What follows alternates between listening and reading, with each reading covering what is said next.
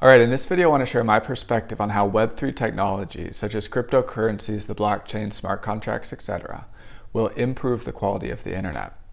Now, in short, I think it will allow us to start sorting content based upon value and merit instead of upon what grabs the most attention, okay, or what is the most popular. So what do I mean by this? Why is this important? Well, here's the thing. The easiest way to monetize on the internet today is with advertising. Okay, it's frictionless, it's easy, right? You put ads and that's how the majority of sites, Facebook, YouTube, Instagram, all these things, they monetize with advertising. The thing about advertising is that it creates a financial incentive to grab attention and not necessarily to deliver value. Okay, in some cases, you can have somebody who's delivering value and grabbing attention, but at the end of the day, the name of the game, if you want to maximize revenue, is just to grab attention. Okay, and the easiest way to grab attention is with outrage and fear and scandal and all this kind of stuff. And so it's why you see all of kind of the way the news and articles are filtered today, right? You have clickbaity titles, scandalous things, all sorts of stuff that's just, in many cases, it's just totally fabricated. It's just total fake news. And the reason that can exist is because there's a financial incentive for it. There's a financial incentive to grab attention. There's not necessarily a financial incentive to deliver quality content. So if, and this is my sort of prediction, I'm not saying it's going to be true, but if there was an easier way to pay on the internet, okay, with cryptocurrencies, where you could actually pay the content creator directly instead of, having this weird agenda where it's like, oh, I'm going to grab attention and then we're going to put ads in here and we're going to somehow make money. Okay, just if instead of doing all that weird stuff, if you just pay the content creators directly, and maybe it's with microtransactions where it's a fraction of a cent, sometimes it's a cent. Maybe if it's a quality piece, it could be $1, 25 cents, multiple dollars. Like, I don't know exactly how it would play out.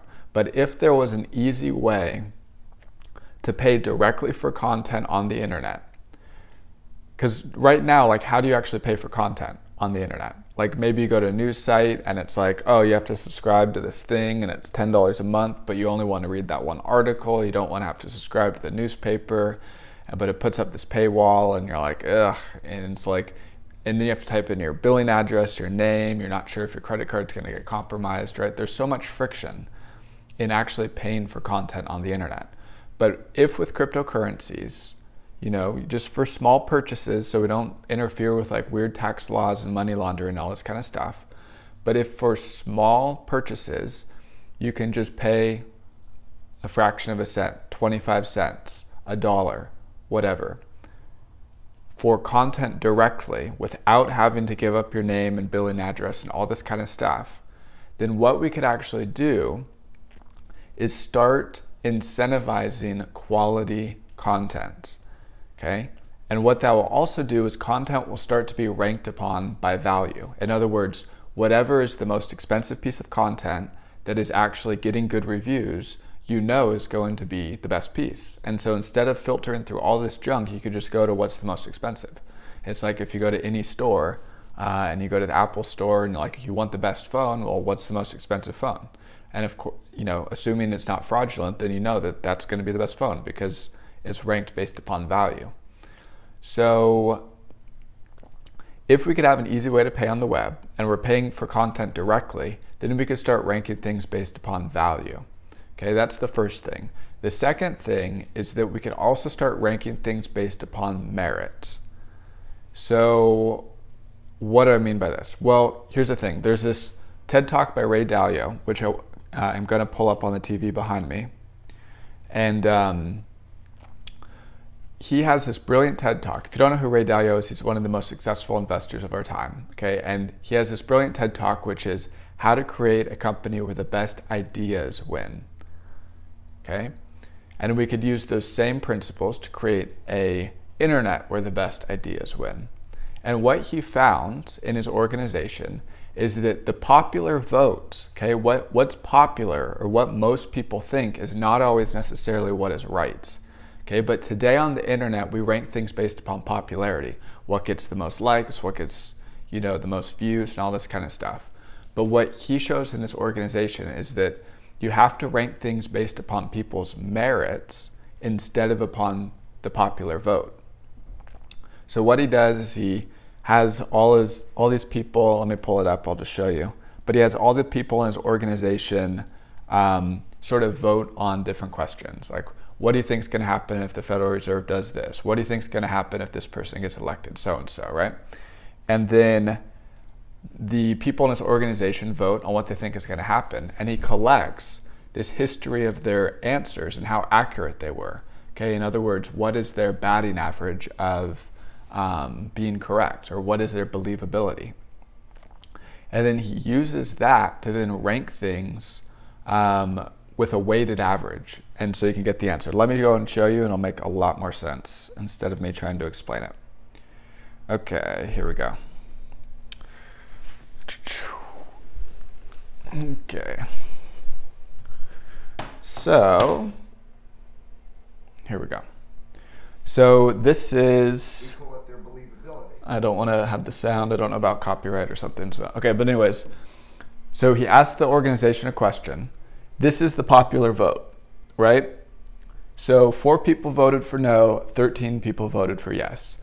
So on the surface, if you're ranking things just upon popularity, you say, oh, well then obviously the right answer is to go with yes, because more people voted for that.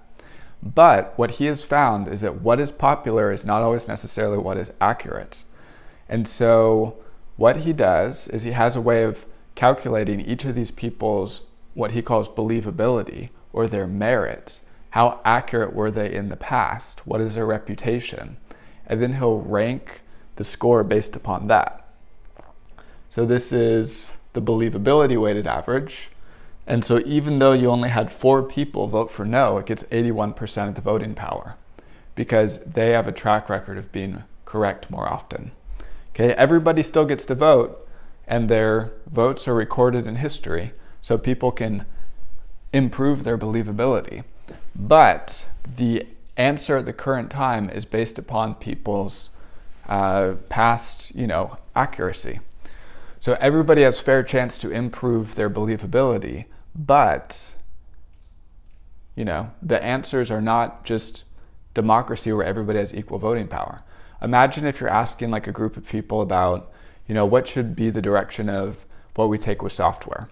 And you have everybody in the room has equal voting power. And my grandma's in the room, Bill Gates is in the room, all sorts of software engineers. My grandma, I love my grandma, but my grandma does not know much about software. And so she should not have equal voting power as Bill Gates if you're asking a software question, right? So there needs to be ways of ranking people's believability or their merits if we want to have the best ideas rise to the top on the internet.